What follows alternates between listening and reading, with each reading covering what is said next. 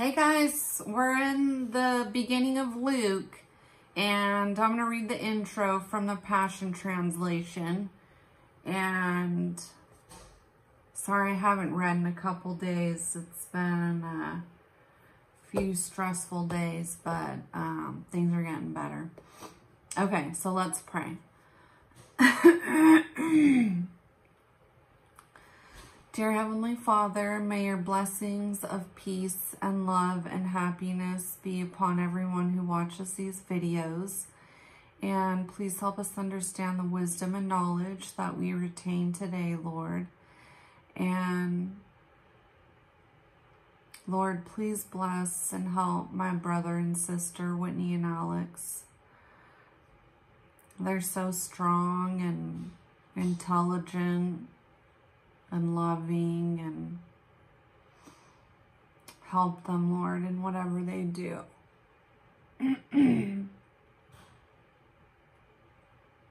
Lord, thank you for all the people that you bless us with in our lives. Help us be your shining light to them, Lord. Help us show them love just like you show your love to us. And Jesus, please help Liz from church. Please help her stop fainting during her pregnancy, Lord. And please protect her and the baby and let everything go smoothly from here on out. And Lord, I'm just so grateful, that you chose me and that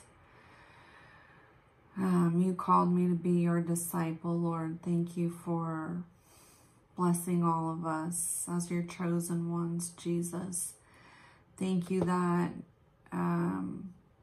by your blood we are healed and forgiven because we believe in you, Lord. You're just so amazing and loving and gracious, and I can't ever seem to get over it, Lord. And we love you so very much, Jesus. And thank you for everything you do for us.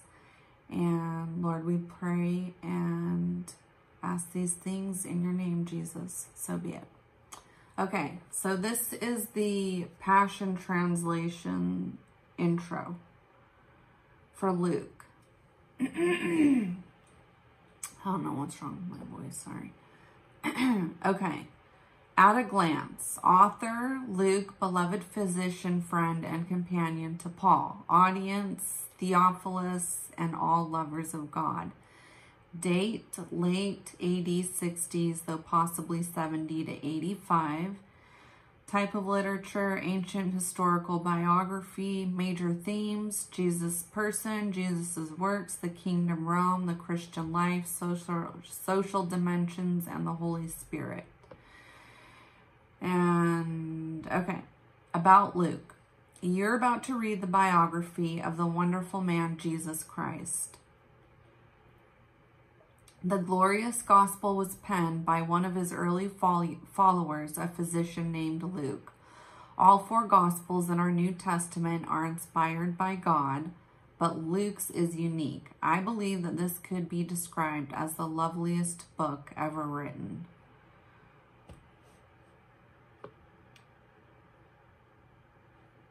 I think Psalms is. Just my opinion. Luke's pen was anointed by the Holy Spirit. And okay, every book in the Bible, every chapter, every verse is inspired by God and the Holy Spirit. Okay. Luke's pen was anointed by the Holy Spirit, and his book is still read today by the lovers of God because it is the mercy gospel. It's a book for everybody, for we all need mercy. Luke writes clearly of the humanity of Jesus as the servant of all and the sacrifice for all. Every barrier is broken down in Luke's gospel between Jew and Gentile, men and women, rich and poor. In Luke, we see Jesus as the Savior of all who come to him. Luke, being a physician, learned the need to exhibit compassion and mercy towards others.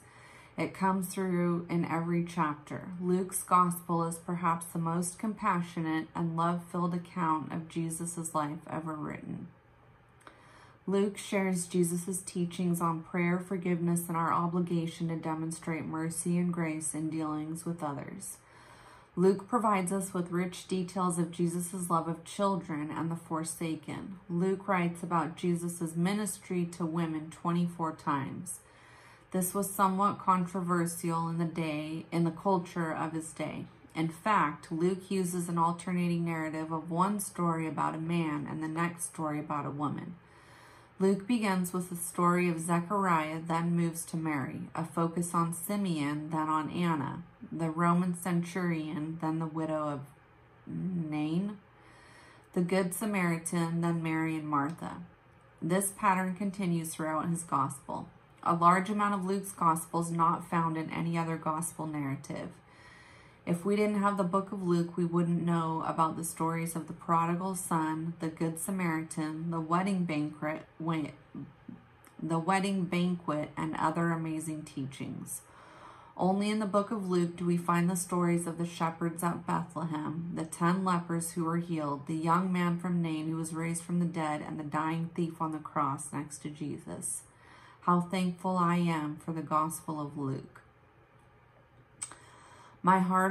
This is the author, the Passion Translation author. My heart overflows with the joy of seeing the Word of God being translated with all its passions and fire into contemporary English. Unveiled before your eyes will be the glorious man, Jesus Christ, and the revelation of his undying love for you. Okay, purpose. This world is a far better place because of the revelation Luke shares with us in his gospel. He gives us a full picture of Jesus' life and ministry, applying scrupulous accuracy to all he wrote to ensure that what he read is factual. In fact, Luke uses the Greek word for autopsy for investigating with first-hand knowledge those who had seen what Jesus did and heard what Jesus taught. Dr. Luke, he called him Dr. Luke. That's cute. Dr. Luke performed an autopsy on the facts of Jesus' life, death, and resurrection. It's kind of like, Luke's gospel is kind of like, from the viewpoint of an investigator or scientist or researcher. Okay. So Dr. Luke performed an autopsy on the facts of Jesus' life, death, and resurrection, tracing them all back to their source to make sure what he compiled was of the highest degree of accuracy. He takes Theophilus through Jesus' entire ministry career to reveal how God worked to show Jesus to be true and the hope of the world. He also shows how God has been faithful to Israel and the promises he's given her, while inviting the nations to the table of Christ's love and hope. Okay, author and audience. We know little about Luke, the human author of this gospel. He was a companion of the Apostle Paul for some of his missionary journeys and was possibly one of Paul's early converts. Luke was a literary genius and writes with powerful prose. Some believe Luke was possibly the only non-Jewish writer of the New Testament. Others believe that he was a Syrian Jew who took upon himself a Gentile name. It's obvious that he knew firsthand many of the early followers of Jesus, even the apostles who were chosen to preach his name throughout the nations. Near the end of the Apostle Paul's life, when he was facing martyrdom, Paul wrote of his trusted friend, "Only Luke is with me." Luke was mentored by the Apostle Paul. This can be seen by Luke's vocabulary in his gospel. There are 200 expressions or phrases that are similar in Paul's and Luke's writings.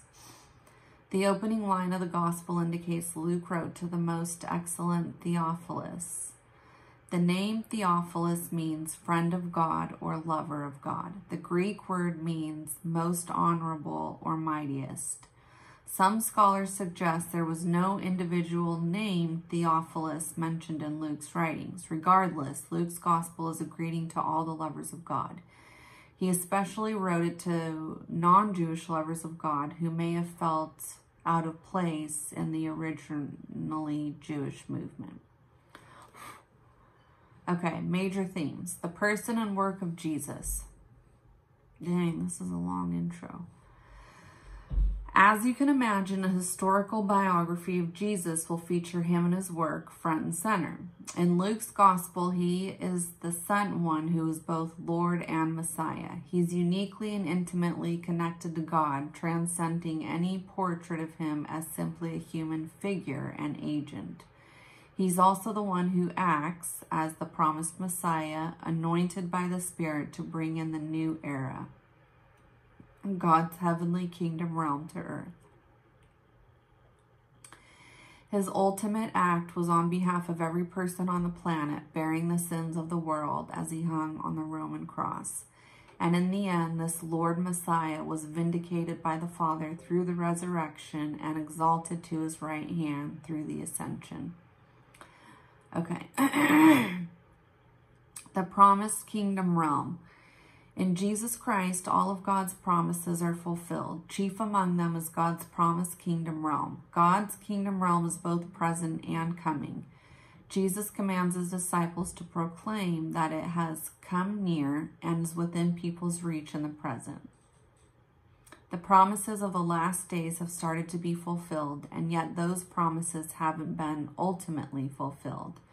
The full manifestation of the kingdom realm is still anticipated when all the hoped-for prophecies of restoration will be realized. Okay, next theme, women and the poor. Women are a crucial part of Jesus' story, now and then. In Luke's gospel, they provide examples of deep piety and devotion. They are both of humble means and wealthy. At every turn, women are part of Jesus' ministry. Elizabeth, Anna, and of course Mary play important roles in his infancy. Women are healed, comforted, and forgiven in Galilee. On the way to Jerusalem, we meet Mary and Martha. And during Christ's most desperate hours, women weep at his feet, stand with him faithfully. Finally, they receive the first revelation of Jesus' resurrection when Mary and Martha were at his tomb. Okay, then there are the poor. Throughout Luke, the poor receive special attention too, showing that God deliberately reaches out to those whom society casts away. He makes clear the good news of Jesus and his love for people like them, which means the gospel truly is for everybody. Okay, the next theme is the Holy Spirit. The Holy Spirit plays a major role in Luke's gospel, where he is referenced nearly 20 times. The Spirit is the driving force in the picture Luke paints of God's coming salvation. He is the architect, the maestro guiding and energizing the events that transpire throughout the life of Jesus. We find him present from the very beginning with his conception and birth on to Christ's baptism in the Spirit and through to his faithful power, his powerful miracle ministry.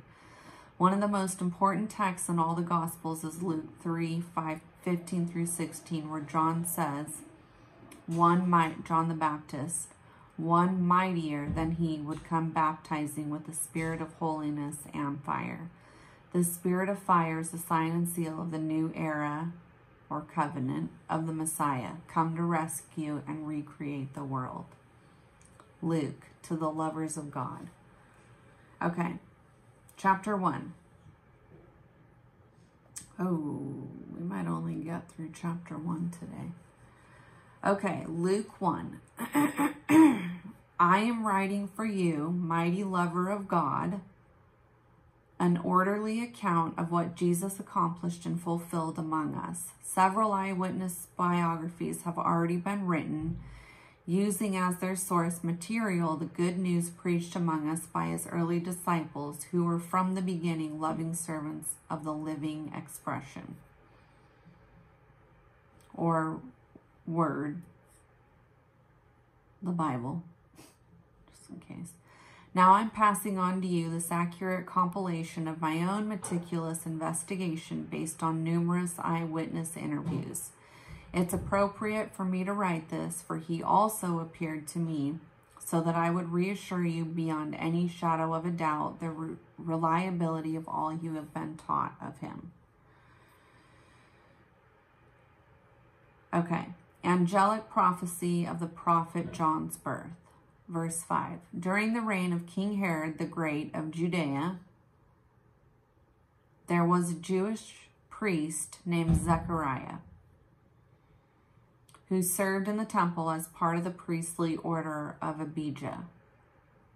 His wife Elizabeth was also from a family of priests and was a descendant of Aaron. They were both righteous before God, living virtuously and following the commandments of the Lord blamelessly.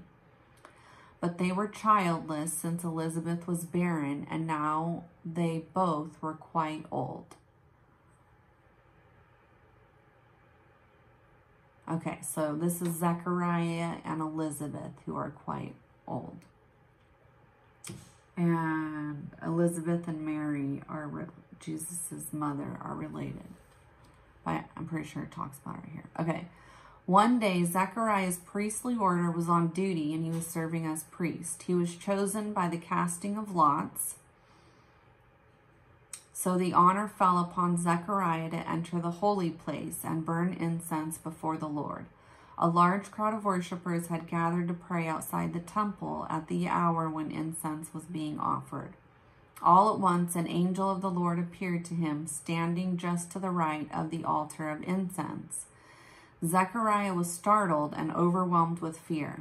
But the angel reassured him, saying, "Don't be afraid, Zechariah. God is showing grace to you. For I have come to tell you that your prayer for a child has been answered. Your wife Elizabeth will bear you a son, and you are to name him John." Okay, so Zechariah and Elizabeth are the Mary of John, or the mother of John the Baptizer. Okay, verse 14. His birth will bring you much joy and gladness. Many will rejoice because of him, and he will be one of the great ones in the sight of God. He will drink no wine or strong drink, but he will be filled with the Holy Spirit even while still in his mother's womb. Oh, what? That's crazy. And he will persuade many in Israel to convert and turn back to the Lord their God. He will go before the Lord as a forerunner with the same power and anointing as Elijah the prophet. He will be instrumental. So this is why Jesus says, I think we already read in Matthew or Mark or both, like Elijah comes before Jesus to prepare the way. And so John the Baptist is compared to Elijah. So he will be instrumental in turning the hearts of the fathers in tenderness back to their children, and the hearts of the disobedient back to the wisdom of their righteous fathers. And he will prepare a united people who are ready for the Lord's appearing. Zechariah asked the angel, "How do you expect me to believe this? I'm an old man, and my wife is too old to give me a child. What sign can you give me to prove this will happen?" Then the angel said, "I am Gabriel." Can you believe Gabriel talked to him? Oh, the name Gabriel means God's hero or God's mighty one. Okay, so then the angel said, "I am Gabriel. I stand beside God himself. He has sent me to announce to you this good news. But now, since you did not believe my words, you will be stricken silent and unable to speak until the day my words have been fulfilled at their appointed time, and a child is born to you. That will be your sign." So Gabriel made him mute until John was born. Meanwhile, the crowds outside kept expecting him to come out. They were amazed over Zechariah's delay, wondering what could have happened inside the sanctuary. When he finally did come out, he tried to talk, but he couldn't speak a word, and they realized from his gestures that he had seen a vision while in the holy place. He remained mute as he finished his days of priestly ministry in the temple and then went back to his home.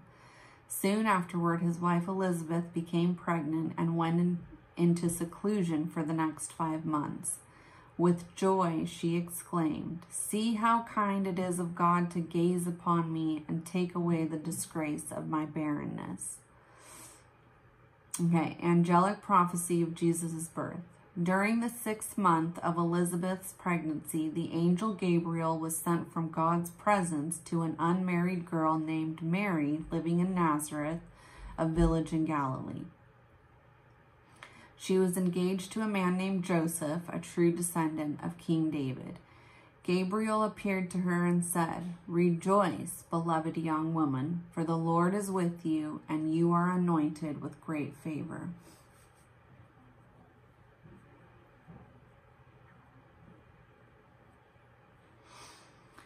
Okay, Mary was deeply troubled over the words of the angel and bewildered over what this may mean for her. But the angel reassured her, saying, "Do not yield to your fear, Mary, for the Lord has found delight in you and has chosen to surprise you with a wonderful gift.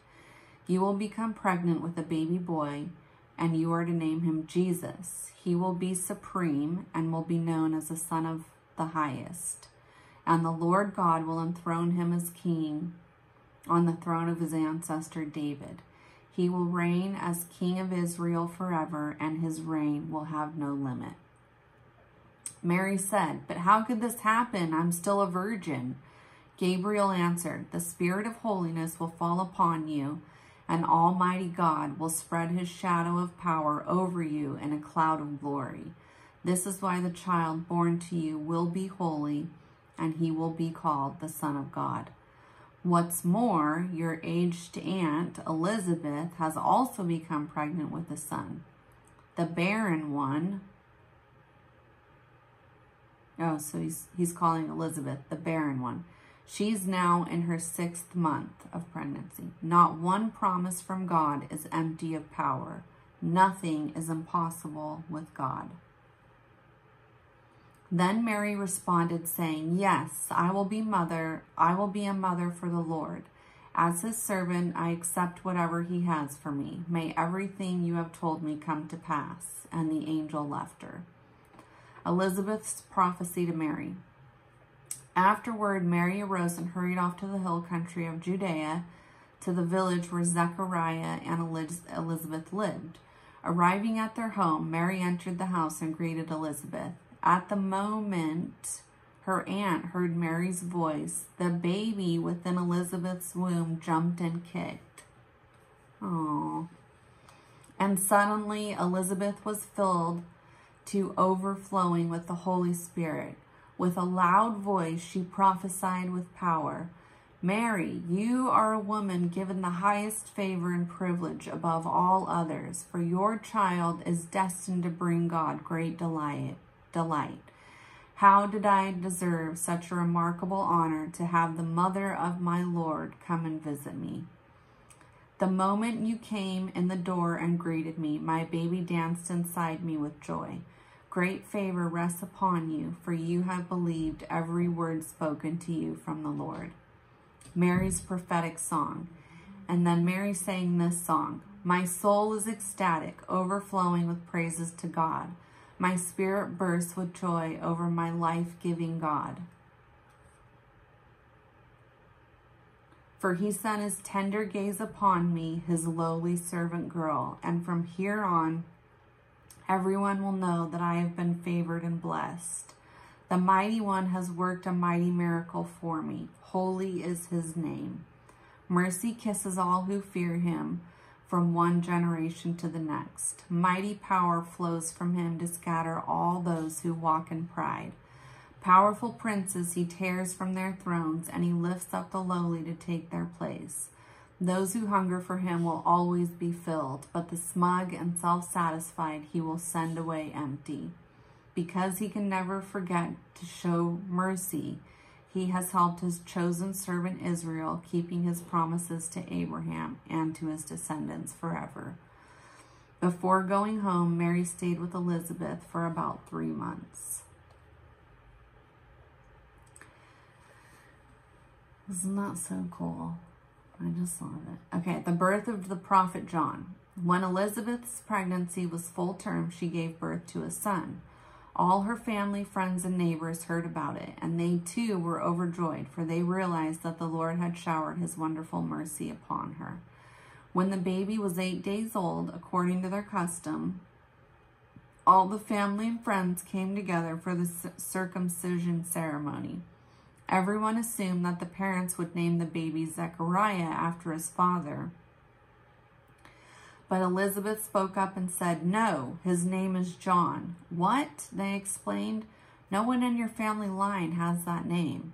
So they gestured to the baby's father to ask what to name the child. And Zechariah is still mute at this point. So he motioned for a writing tablet, and to the amazement of all, he wrote, "His name is John." John means God's gift, or God is gracious. Instantly, Zechariah could speak again, and his first words were praises to the Lord. The fear of God fell on the people of their village, and the news of this astounding event traveled throughout the hill country of Judea. Everyone was in awe over it. All who heard this news were astonished and wondered, "Since a miracle brought his birth, what on earth will this child become?" Clearly, God's presence is upon this child in a powerful way. Zechariah's prophecy. Then Zechariah was filled to overflowing with the Holy Spirit, and he prophesied, saying, "Praise be to the exalted Lord God of Israel, for he has seen us through eyes of grace, and he comes as our hero God to set us free. He appears to us as a mighty Savior, a trumpet of redemption from the house of David, his servant, just as he promised long ago by the words of his holy prophets." They prophesied he would come one day and save us from every one of our enemies and from the power of those who hate us. Now he has shown us the mercy promised to our ancestors, for he has remembered his holy covenant. He has rescued us from the power of our enemies, fulfilling the sacred oath he made with our father Abraham. Now we can boldly worship God with holy lives, living in purity as priests in his presence every day. "And to you I prophesy, my little son, you will be known as the prophet of the Most High. You will be a forerunner going before the face of Lord Yahweh to prepare hearts to embrace his ways. You will preach to his people the revelation of salvation, the cancellation of all our sins to bring us back to God. The splendor light of heaven's glorious sunrise is about to break upon us in holy visitation, all because the merciful heart of our God is so very tender. The word from heaven will come to us with dazzling light to shine upon those who live in darkness near death's dark shadow. And he will illuminate the path that leads to the way of peace." Afterward, their son grew up and was strengthened by the Holy Spirit, and he grew in his love for God. John chose to live in the lonely wilderness until the day of his public appearance to Israel. I do love Luke and John. They're my favorites. No Psalms is. Okay, let's pray. Jesus, thank you so much for being the God of mercy and love and grace that we do not deserve. We are in awe of you, Lord, and we give you all the glory and praise and honor. And Lord, we exalt you and lift you on high. We bow before you in awe, Lord, and in reverence. Not only are you good to us, but you are great to us, and you give us everything we ask for, and you're always blessing us. And thank you, Lord, that your love is unconditional with no strings attached. And I'm just in unbelief of your gloriousness. I just thank you, Lord, and I love you so much. And thank you for letting your word pass through from generation to generation. And thank you that Your words never fail and never lose strength and power, just like you, Lord. And we love you so much, and we thank you, and we pray and ask these things in your name, Jesus. So be it. Okay, God bless. I love you guys.